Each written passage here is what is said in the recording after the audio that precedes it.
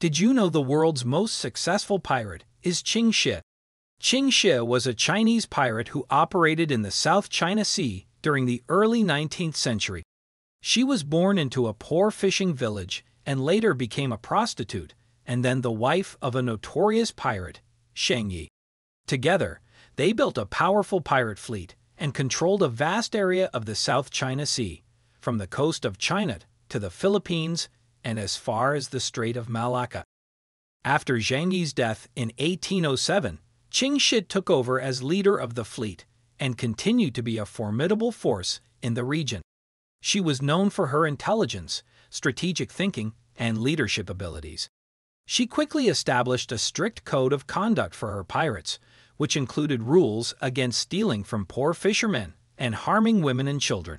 This code helped her to maintain control over her fleet and gain the support of the local communities, who saw her as a more humane alternative to the other pirate gangs operating in the area. Ching's fleet was made up of over 1,500 ships and tens of thousands of pirates, making it one of the largest pirate fleets in history. She was able to maintain a high level of discipline among her crew and was able to expand her territory and influence. Her fleet was also known for its use of multiple languages, which allowed them to communicate with other pirate groups and merchants from different regions.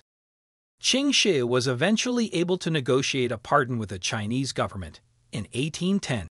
In exchange for her surrender, she and her crew were granted amnesty and allowed to keep their ill-gotten wealth.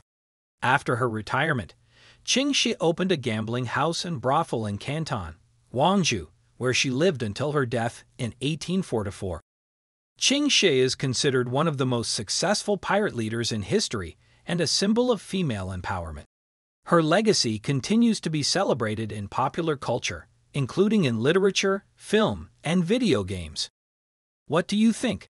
Do you think Ching is the world's most successful pirate?